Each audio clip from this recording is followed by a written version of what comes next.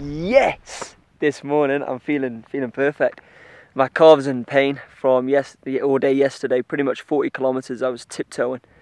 So you can imagine the stress on my calf after tiptoeing for such a long time.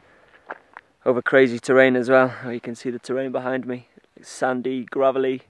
I'm glad that happened though. That taught me a real good lesson that I need in order to complete this. You know, on this stretch, ever since I left Altai, which was 3 days ago, I said to myself, oh, I'll try and get 50 kilometers in a day. You know, if you can smash out 50 kilometers, you'll smash Mongolia. And, you know, look what happens when you try and do 50 kilometers a day. There's just no point. There's no point rushing it. There's no point making yourself feel ill, putting your body under unnecessary stress. So, yeah, that was a good lesson, and I'm going to take it easy today. I'm going to drink plenty. It's a hot day. I've got my big round hat just on my trailer behind me.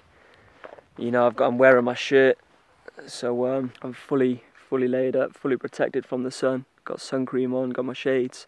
Yeah, that was a nasty day, the most painful day ever on any adventure that I've ever done so far. But I suppose if I'm pursuing a career like this, it won't be the last. You know, there'll be a lot more painful times to come, I'm sure.